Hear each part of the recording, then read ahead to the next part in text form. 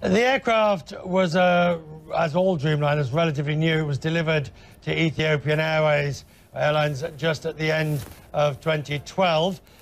Ethiopian was the first airline in Africa to fly the 787 Dreamliner, and indeed was the first to return it to service after flying was suspended as a result of the lithium-ion battery problems. We don't know what happened here. All we know is that all of a sudden the fire brigade were called to this 787, and arrivals and departures were suspended at Heathrow Airport. I can tell you, looking at FlightAware now, that there are indeed pictures that the flights are now moving again. Takeoffs and landings have begun again.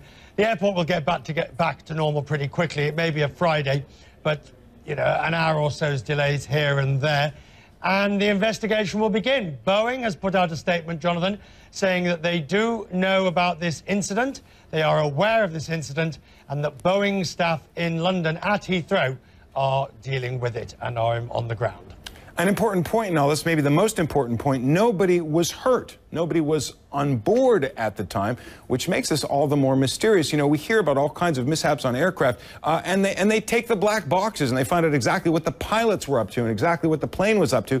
There were no pilots and the plane wasn't up to anything. How much of a mystery is this going to be, or are they simply going to be looking for burn marks on the carpet? Well, we can see burn marks on the roof, or some sort of scorching on the roof, just in front of the vertical stabilizer at the front of the fin there. And they'll find out what happened here, that's I've no doubt whatsoever.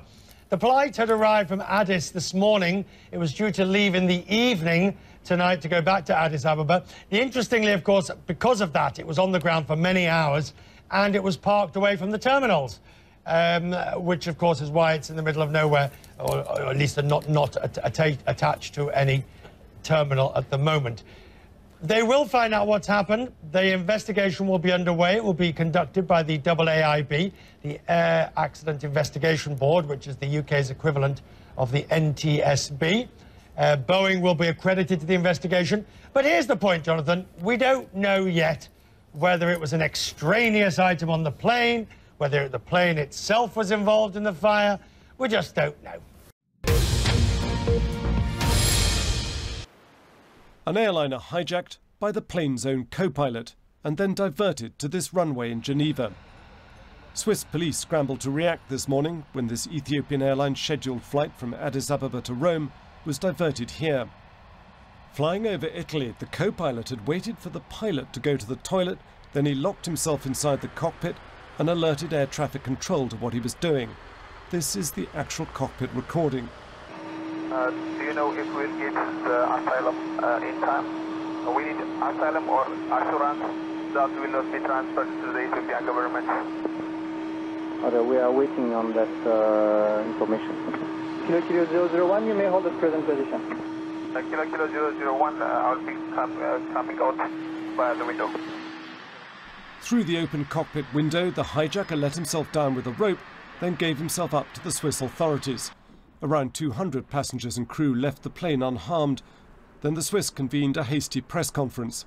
Le copilote pirate est né en 1983. The co-pilot hijacker was born in 1983. He's of Ethiopian origin.